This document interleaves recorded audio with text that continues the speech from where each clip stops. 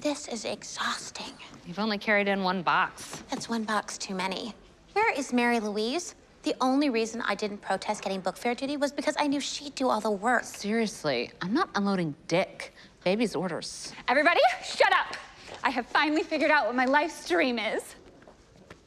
To read at a 3rd grade level? No, Deb. Patty Parakeet Breaks the Glass Ceiling? It's by C.F. Blinky. She's the guest author for this year's book fair. Her books are way feminist, and they teach girls about bending over. You mean leaning in? Yeah, same thing.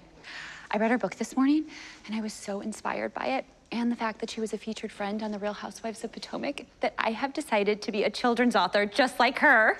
You're going to write a children's book? Yeah. They're like 20 words spread out over 8 pages. I tweet the equivalent of 10 children's books a day. So what are you gonna write about? I don't know.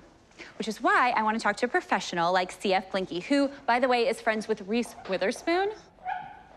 Hey, guys. Sorry I'm tardy to the party. Mary Louise, what happened? Well, I pulled my erector spinae reaching for a Sour Patch Kid that rolled under my car seat. Oh, crap. So you can't lift anything? Would you feel better if you got to smell Chelsea's hair? Nah, it's her 5th day with dry shampoo. It won't be nice and fresh till another 2.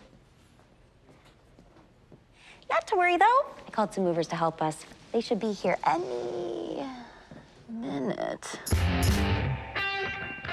Moving hunks?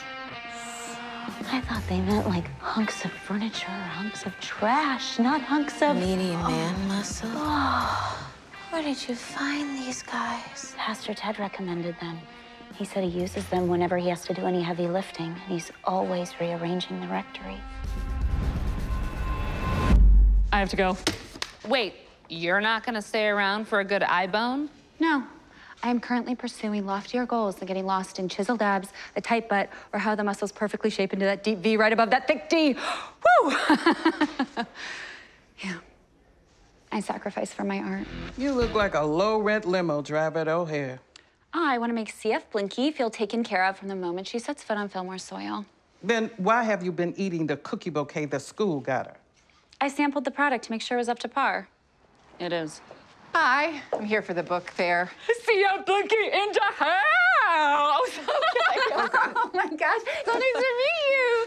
Chelsea Snap, huge fan. Huge. What's wrong with you? Thank you. I'll take it from here, Mavis. That's Mavis. She sorts paper. Oh. I'll be your liaison while you're here. Is Brent in his office, Maves? No, but you can't... Great. Right this way, CF.